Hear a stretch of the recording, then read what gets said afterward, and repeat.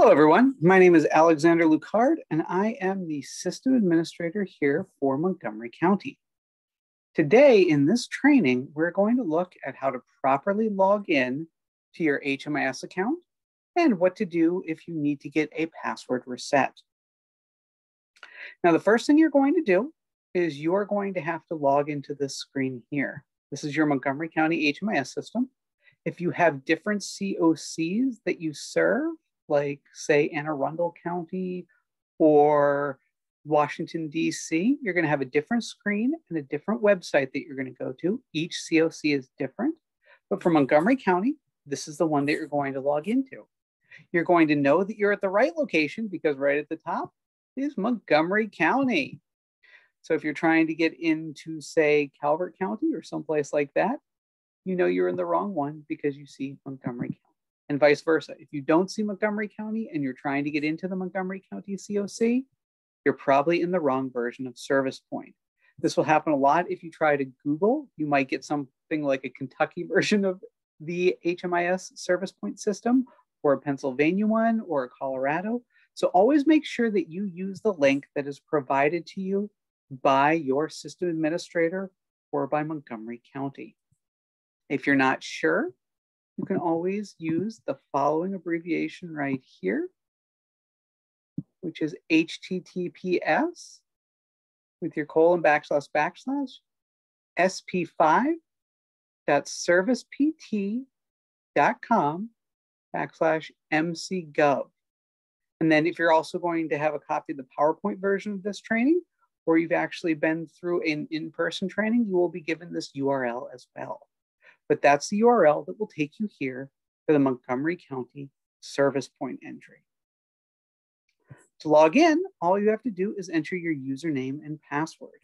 Once you've been through an actual HMIS training with the system admin, you will receive a copy of your username and password. Your account will be turned on and you'll be able to log in.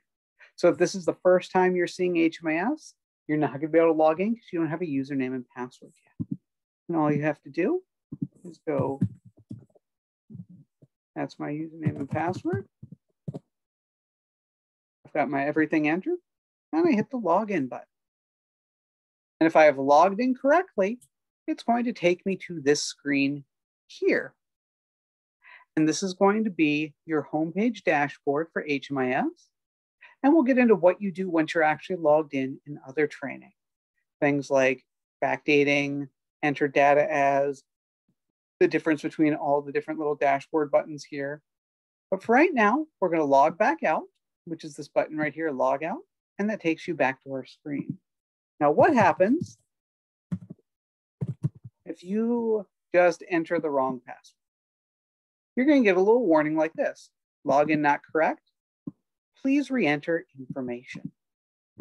Now, you have 3 chances to enter your username and password correctly.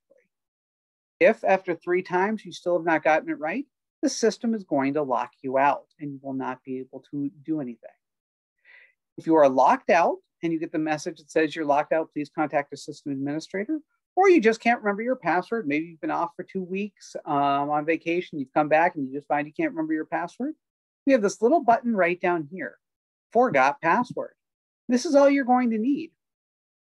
So we're just going to click on this little link here. You can see it's in blue writing. And it's underneath the login button. We click forgot password, and it will say to reset your password, please enter your username below. The password reset email will then be sent to this email address associated with the username entered. So again, remember, you want to enter your username. This is my username. I hit send, and it's going to say, hey, your password's been forgotten. Now, it can take up to a few minutes for this password to arrive. You're going to get an email, check your spam filters or your junk filters just to be safe. But there's going to be a URL that you're just going to cut and paste into your browser, and that's going to help you to reset your password. And of course, if for whatever reason you don't get it, again, check those spam filters in your junk email file just to be safe. You can always contact myself, Bezo, or any other member of the HMIS team here at Montgomery County, and we can do a manual reset for you as well. It's best that you use the actual forgot password link, however, because that will get it to you faster. Because what if we're in a meeting or we're off for the day? We want you to be able to get into HMIS sooner rather than later. So that's why you want to use this forgot password link. And again, the most important thing is remember to enter your username. Do not do an email address like alexanderlucard@do.com, because you know what? The email will not be generated. Again, it's looking for your HMIS username, not your email, not your Gmail account, not your county email account, not your work account, not your personal account. Do not put an email address in here.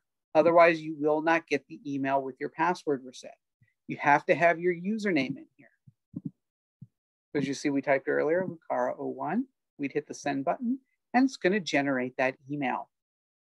So if you put in your email instead of your username, you're never going to get that system-generated email sent into your inbox. And then you're never going to get your password reset. And then you're going to have to contact me and go, hey, Alex, I never got the email. And I'll have to do it for you manually, which is totally cool. I'm more than happy to do that. But we always want to make sure that you try the forgot password first and that you put in your username, not your email, to ensure that you get that. Again, you're going to be logging into HMIS here. You're going to be doing your username and password. You're going to click log in. And if you've done it correctly, it's going to take you here to the Montgomery County Continuum of Care website with all the little client point, service point, report buttons, and then also things that you're going to have to do in the upper right-hand corner as well. And we're going to be covering what else you do once you've successfully logged into HMIS in a different training. For now, feel free to watch this video again if you have any more questions.